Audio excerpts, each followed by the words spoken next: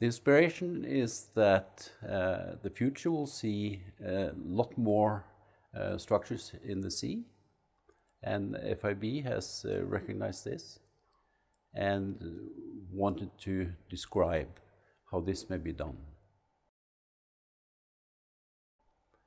This is very relevant to today and even more for the future. Yes, we need the space in the sea.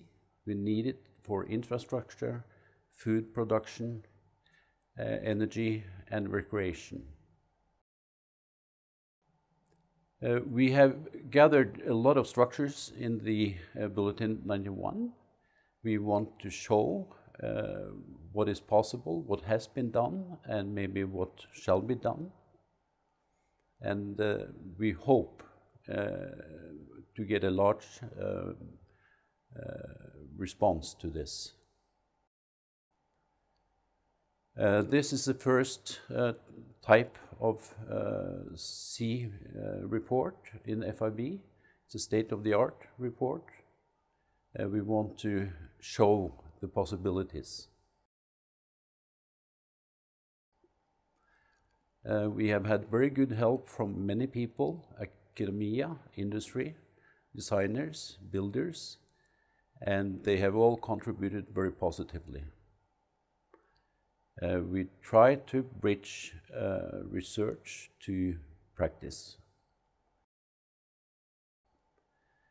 We cover design, examples, and materials, and it's a relatively complete report in terms of subjects. The conceptual examples shown are somewhat in the air, some of them, but they are possible, all of them. Now, to build, you cannot build in the sea, so there are some challenges. It's very important to combine design and construction in the development. A good thing is that we know how to design, we know how to build, and also the material is very suitable for the sea. So we conclude that almost everything is possible. You have to imagine a lot to really utilize the material.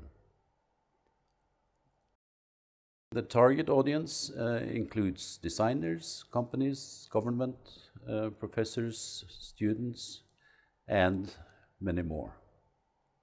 And we wish that this report will stimulate creativity. We have concluded the report. We have, in addition to the very good voluntarily help from many people, fib Secretariat has done a great job to put it together, make sure the pictures are right, the references are right, and we're happy with the report. And the next work in this group is a report on submerged floating tube bridges.